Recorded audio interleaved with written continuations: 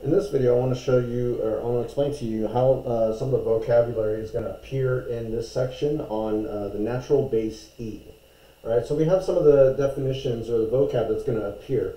The primary focus is on this term, the natural base E. You're going to find that on page 1 of your notes. All right. There are some other terms that I'm going to make you familiar with, and as well as review a couple things from the previous section. All right, so the natural base E is defined as an irrational number approximately equal to the number 2.718. On your paper says 2.71828 dot dot dot. That means it's going to be a continuous irrational number. All right, now you may be wondering, like, well, what's an irrational number? Well, the definition of an irrational number is, as opposed to a rational number, is a real number that can't be written as a simple fraction. Okay. One example of that would be the number pi, right?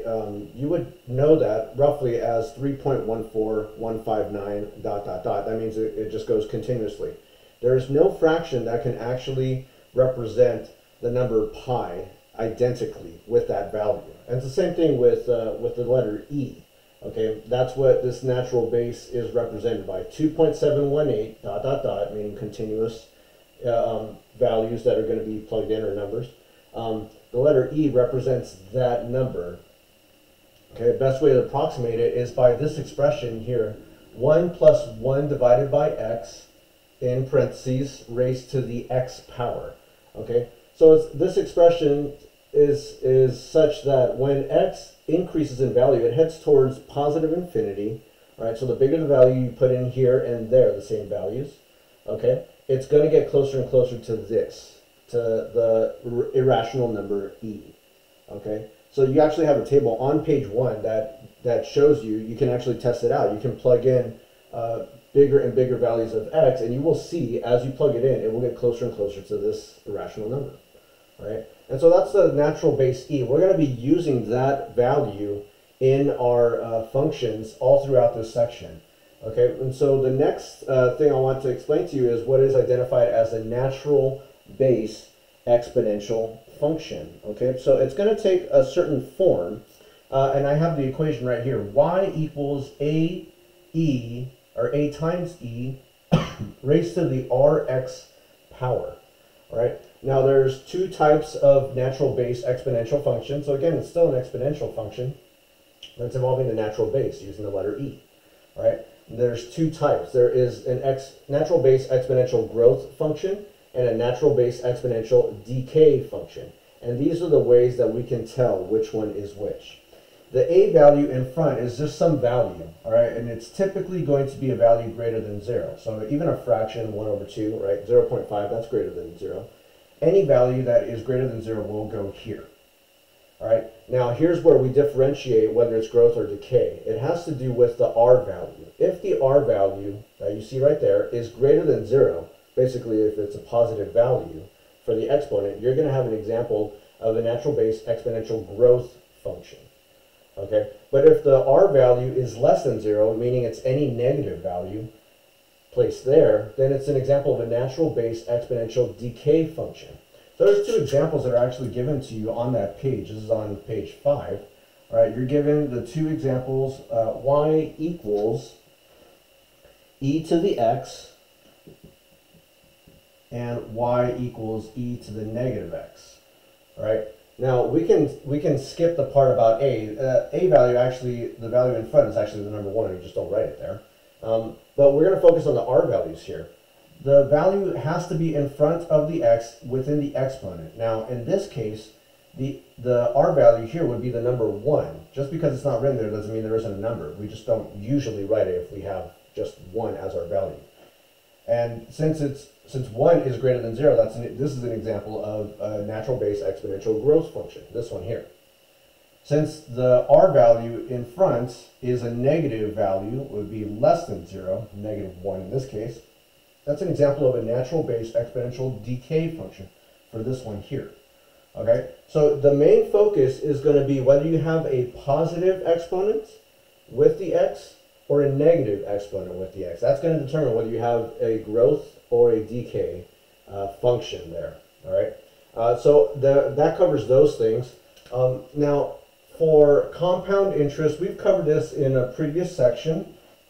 So you probably are familiar with this. The compound interest formula given by this, the amount is equal to the principal times, in parentheses, 1 plus the annual rate divided by the number of times the amount is compounded. That's why it's called compound interest. Raised to that same value times t, which is in relation to time, usually years. Okay, but here's a question: what if it gets compounded more and more than 1 or 2 times in a year? You know, we've dealt with problems where the n value was 4, where it was compounded quarterly, meaning applied.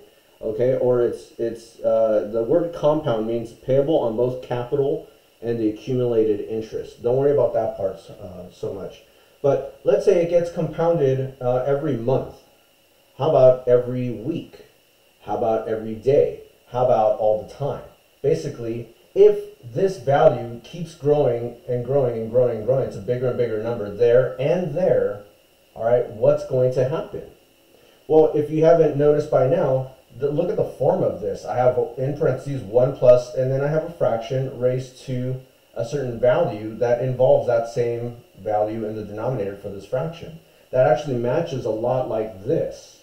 So if it gets compounded, if the interest gets compounded continuously, we're going to be dealing with this kind of formula. And look at that, we have the letter E right here.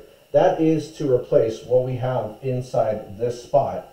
So the 1 plus 1, r over n, in parentheses, raised to the n power, that is equivalent to the value E if it gets compounded continuously. All right, so 2.718 there. And then we still have this r value and the t value there. Okay, so if a compound interest formula, if it gets compounded continuously, then we can actually convert the formula there to this, where it's the amount is equal to the principal times the natural base E raised to the r times t, or the annual interest rate times the number of years. So it just depends on, the amount is going to depend on a couple of things. It's going to depend on what the principal, the initial value is of whatever we're talking about. What are we starting with? All right, what the annual interest rate is, and how many years we're dealing with. Okay, so we're going to come across some problems where we're going to try and find out how the rate is growing, how much the amount is increasing, and you're going to compare this primarily with bank accounts, where if your account grows at a certain rate and your friend's account grows at a different rate, or if you're given different principal amounts, which one gets more after a certain number of years, right? Ideally, you'd want to have more money than your friend. You wouldn't want your friend to have more money than you, all right? And so using this formula will actually help us determine who has more money. And those are the kinds of problems we're going to be dealing with. And so these are all the different types of terms and equations we're going to be focusing on in this section. Again, primarily with the natural base E, all right, and how that applies to some of these functions that we're going to encounter. Y equals AE to the RX, and A equals PE to the RT. All right, and that's hopefully what will help you get through this section. So I hope that was helpful.